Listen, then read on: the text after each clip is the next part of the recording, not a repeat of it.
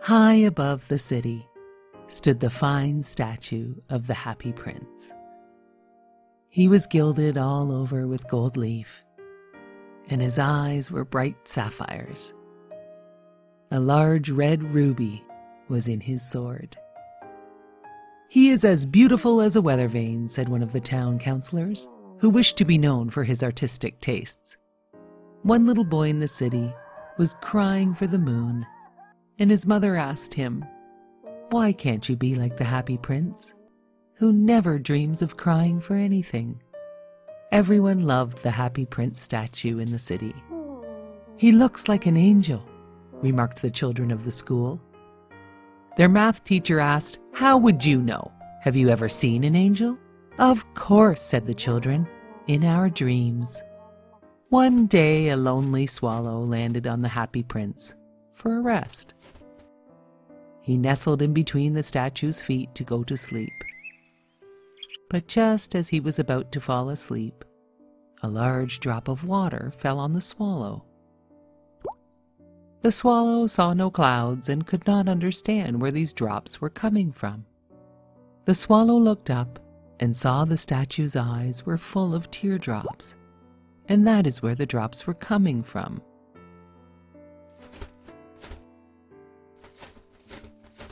"Who are you?" asked the swallow. "Well, I am the Happy Prince," said the statue. "Why are you crying?" asked the swallow. "I was a happy human prince my whole life, and when I died, they put me up here to see all the city's sadness, and so I weep. I can see a very sad seamstress who has a very sick son. She is so very poor. Swallow, swallow, will you bring her the ruby from my sword?" asked the Happy Prince statue. "Oh, but I must be leaving to meet my swallow family," said the swallow. "Oh, swallow, swallow, little swallow, will you not stay with me for just one day and help me?" The swallow agreed to stay and help to be the messenger for the prince. He flew the ruby to the seamstress's house in the night and laid the precious red stone beside her thimble. He cooled her sick child with a flutter of his wings, and the boy began to feel better. The swallow flew back to the prince to tell him all was done. "I will leave tomorrow." "Please, swallow, stay one more night to help me," the Happy Prince asked the swallow. He asked the swallow to take one of his sapphire eyes to help a poor playwright to finish his play. The little swallow snuck into the playwright's room and left the sapphire. The playwright was overwhelmed and could not believe his luck. The swallow returned to tell the Happy Prince how happy the playwright was. The swallow said goodbye, but the prince asked for his help again, to give his other sapphire eye to the little match girl in the square below. "But if I pluck out your eye, you will be blind." "Do not worry, little swallow.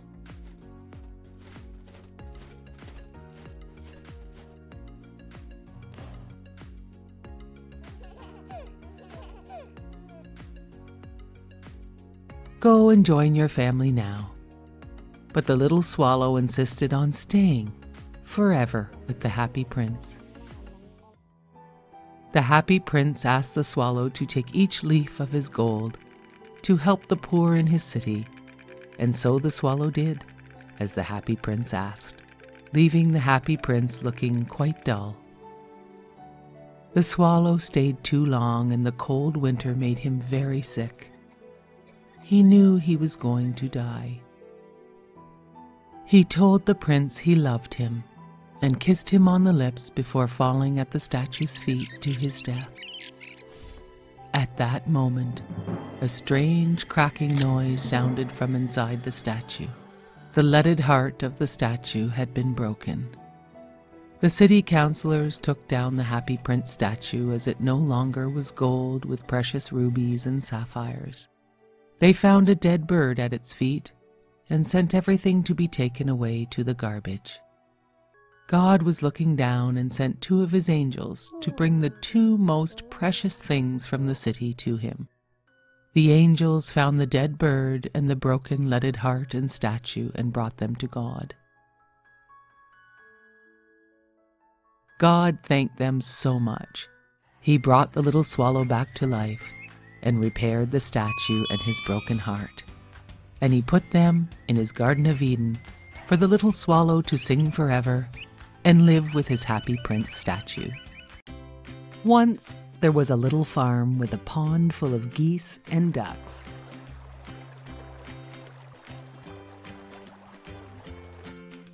On a fine spring morning, a mother duck felt her eggs start to crack beneath her. One by one, all the eggs broke open, with each new baby duckling cuter than ever. Until the last egg broke open. The duckling did not look like the other cute little ducklings. He was gray and clumsy and way too big. The mother duck thought, "How big and clumsy this duckling is." But she loved him just as much as the other ducklings. The next day, the mother duck took her ducklings to meet the other farm animals. As soon as they entered the farmyard, the other animals started to call the gray duckling names. "Look at the ugly duckling," said a mean old goose. Soon, his own brothers and sisters were calling him names. They called him Ugly Duckling. This went on for days, and the ugly duckling decided to run far away.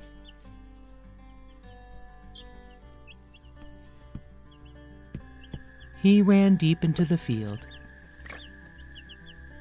He finally came upon a pond full of geese.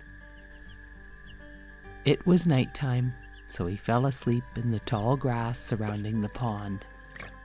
In the morning, the ugly duckling was just about to meet the geese when they were scared by a hunter and his dogs. The ugly duckling stayed in the long grass and hid from the hunter and his scary dogs. When he was sure they were gone, he started to walk towards a cottage he could see. An old woman lived there with her prize hen and cat. The old woman let the ugly duckling stay because she thought she could fatten up the duck to sell him at the market. The prize hen and the cat were very rude to the ugly duckling, and besides, there was no water for him to swim on here. So the ugly duckling snuck away one night to find a lake. He found a nice lake, but none of the other birds spoke to him.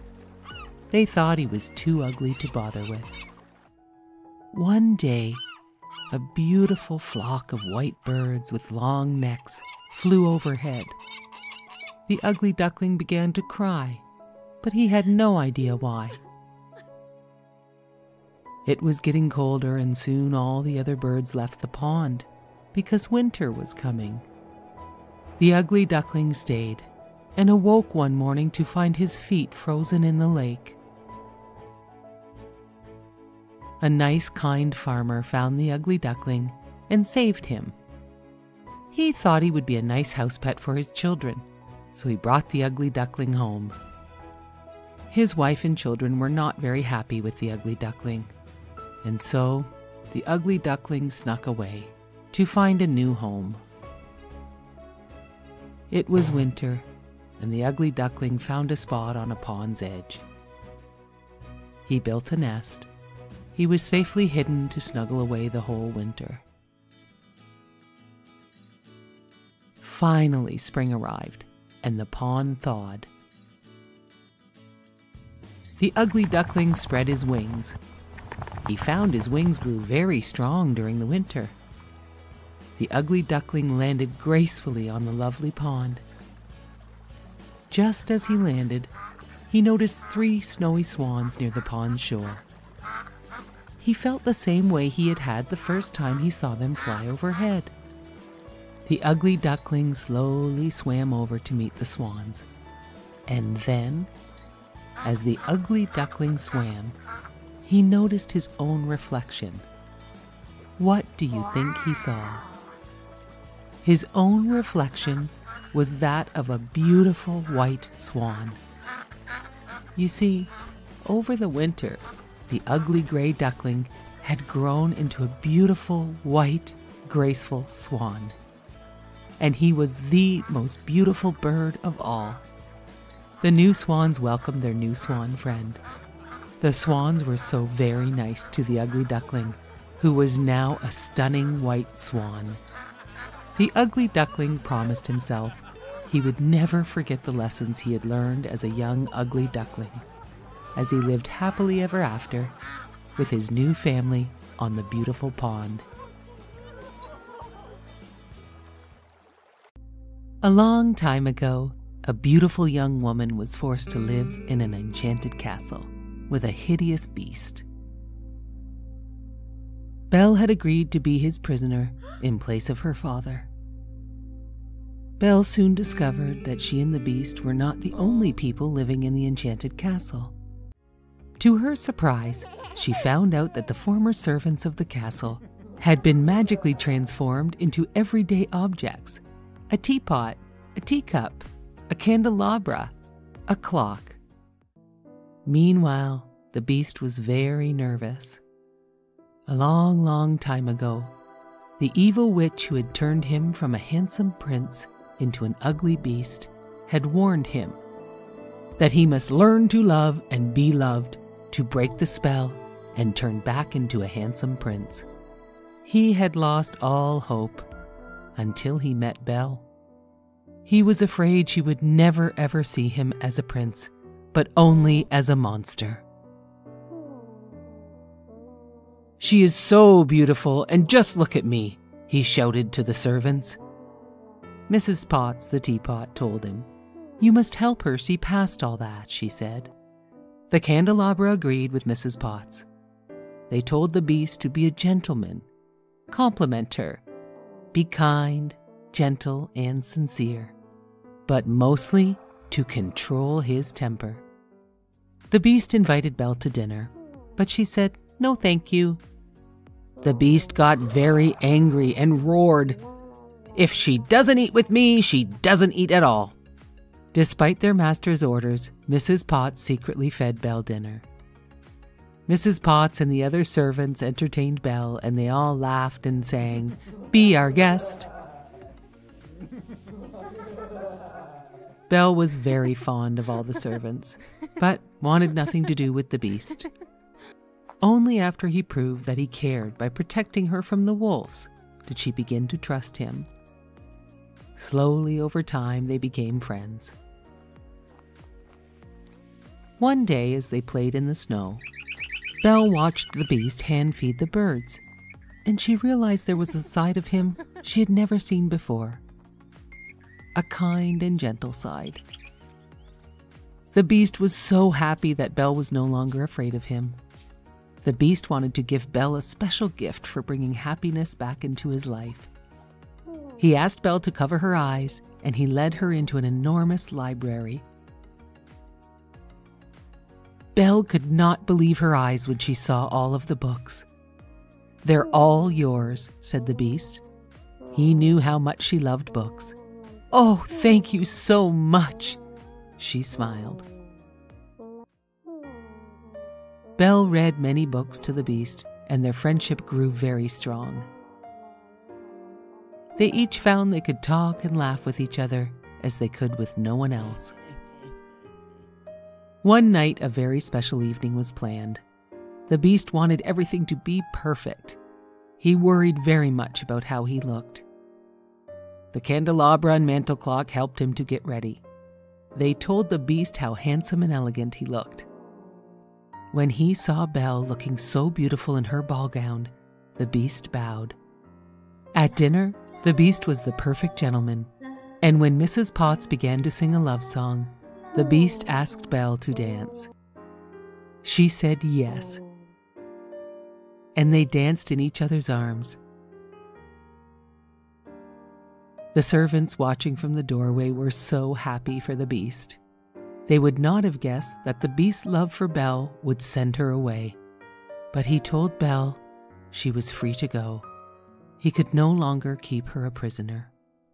Belle left to visit her sick father. The beast's heart was broken. Villagers attacked his castle and he could not fight. He let them come in. Belle realized she belonged with the beast and returned to find him. Belle found the beast wounded and dying. "At least I get to see you one last time," said the beast, gazing into Belle's eyes. "No," cried Belle. "I love you." All of a sudden, a great beam of light beamed down on the beast. He returned to his human form. Belle stared at the handsome prince in front of her. "Belle, it's me," he assured her. Looking deep into his eyes, she saw her friend's gentleness and love. "It is you," Belle cried, and she kissed him joyfully. Fireworks lit up the sky, and all the servants became humans again. To celebrate this great event, the prince and Belle had a fantastic ball in their shining perfect castle. Belle wore her stunning evening gown, and the prince looked handsome and dashing. All the servant friends attended the grand ball as well. Belle and the prince danced in each other's arms all night. It was very clear for all to see how much they were in love. Belle and the prince lived happily ever after. Once upon a time, a lovely mermaid named Ariel rescued a drowning prince from a shipwreck. Ariel's father had forbade her to swim to the surface, but she had to save the prince.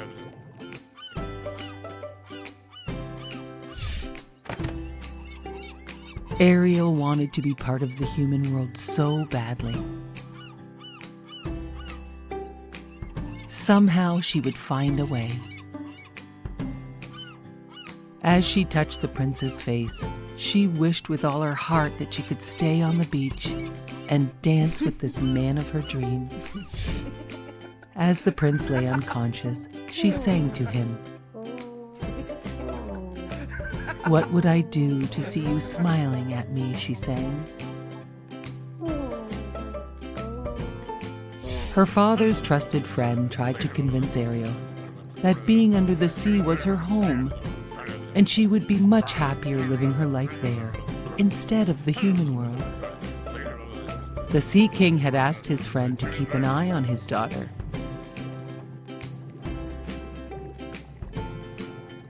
But despite all the king's friend's efforts, he could not convince her because she was in love with the prince. The fish, her only best friend, was the only one who understood her. Her fish friend surprised Ariel with a statue of the prince that had sunk with the shipwreck. "Oh, thank you so much, my friend," Ariel said. "The statue looks exactly like him." Just then, her father, the Sea King, found Ariel in her secret grotto with her collection of things from the world above the sea.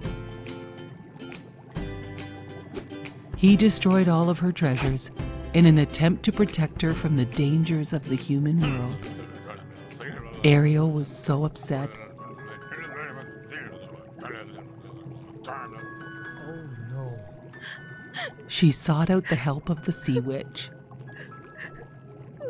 The Sea Witch made a deal with Ariel. In exchange for the mermaid's voice, the witch would transform Ariel's mermaid tail into legs. The Sea Witch told Ariel she would remain human only if she received a kiss of true love before the sunset on the third day. As Ariel wiggled her newly found toes, the Sea King's trusted friend knew he had to tell the king. But he knew Ariel would be so sad as a mermaid. The king's friend agreed to help Ariel find the prince. Ariel's seagull friend helped her find a dress, and it wasn't long before the prince arrived. "You are the one!" he exclaimed. "The one I have been searching for!" Ariel nodded but could not speak. "But the girl who rescued me had the most beautiful voice," said the prince. "Perhaps you are not the girl I have been searching for." Still, the prince helped her to the castle, and they had dinner that night. Ariel made the prince laugh for the first time in weeks. He showed her around his kingdom the next day and was enchanted by her enthusiasm for everything, from horses to puppet shows. The prince thoroughly enjoyed Ariel, and that night they went for a quiet, romantic boat ride. As the prince leaned in to kiss Ariel, the sea witch made her pet eels tip the boat. Then the sea witch hypnotized the prince and transformed herself, pretending to be his mysterious dream girl. She arranged a wedding right away to make sure all of Ariel's plans would fail. Ariel's seagull bird friend gathered all of her ocean friends to help Ariel defeat the sea witch's evil plans. Her friends fought the sea witch and won, and Ariel's voice was restored. And the spell on the prince was broken. He realized Ariel was his true love, but it was too late, and Ariel was a mermaid again. The evil sea witch dragged Ariel back into the sea, but the strong prince would not lose his true love again, and he fought and destroyed the evil sea witch. The Sea King and his trusted friend watched. And the Sea King could see how much his daughter loved the prince. So he granted her wish to marry the prince. All of Ariel's great sea friends applauded as the prince and Ariel were married, and they lived happily ever after.